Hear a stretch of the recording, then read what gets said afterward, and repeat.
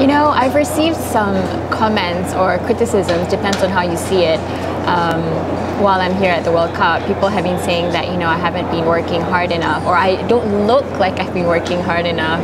But you know what, I beg to differ, because okay, I feel part of my job, of course, is to, always look presentable as well while I'm doing my work. But you know what, that's the whole point of all these video logs anyway, right? Is to share behind the scenes of what exactly is happening on the job. And I tell you, it is not as so-called glamorous as it looks. Yes, it's fun. It's fun that we get to see all the games and we get to, meet players, ex-managers. But that's just, I feel, the icing on the cake. All right. Now, baking the actual cake itself is not very easy. For example, we're traveling half the time from one stadium to another, one city to another, and even for the England-Uruguay game, for example, we had to fly in. We took an early flight in the morning from Salvador to Sao Paulo, straight to the stadium. We shot a lot of vlogs, a lot of promos and color stories with the fans and all that. And then right after the match, we had to fly back to Salvador.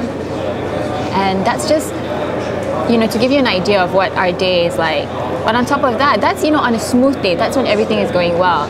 But there have been times when, our tickets have been mistakenly given to other people, and, we had to, that alone takes up, an hour just to figure out who took the tickets, and then to try to convey to the organizers that, look, we are actual right holders of the tickets.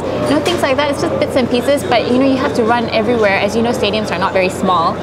And at the same time, there was one as well that our flight was rerouted. We were on our way from Sao Paulo to Salvador, and apparently the Salvador airport, the traffic was so bad, congestion of all the planes, so they actually rerouted us to this other airport, which I didn't even realize we did not reach Salvador until we were already on the ground. I was wondering why people weren't getting out of their seats.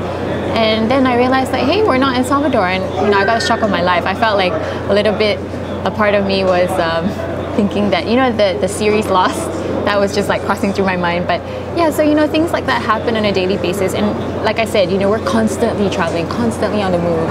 And like right now, I'm trying to upload a video on YouTube as well, because I do control most of the social media.